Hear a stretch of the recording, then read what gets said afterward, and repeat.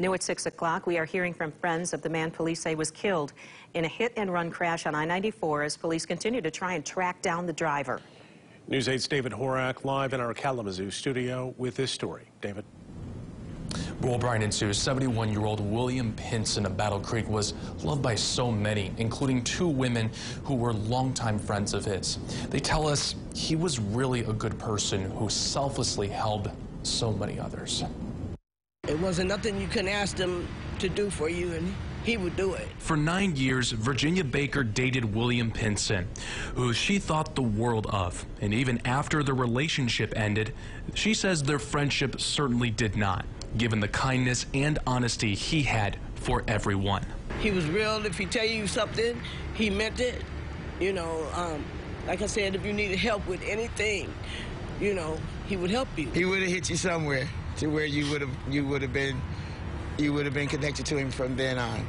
That's the kind of guy he was. So did Rhonda Pouncey. She says the father of 8 and grandfather to many more was on his way back home from Kalamazoo when police say he was hit and killed on I-94 last night.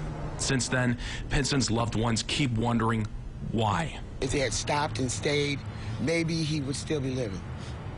Maybe he would have survived this because he was strong enough to have survived. Yeah. I believe that. You are under a legal obligation to stop and identify yourself and render aid to, an accident victim, and to, provide your information and wait for the authorities to come and investigate. Michigan State Police Lieutenant Dwayne Robinson says investigators are still looking for the vehicle and driver responsible, who will be facing criminal charges.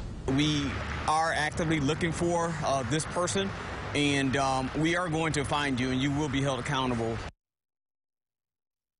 Both women say that Pinson's family is on their way to say one last goodbye to him. Meanwhile, state police, as I said, are still searching for that driver and vehicle.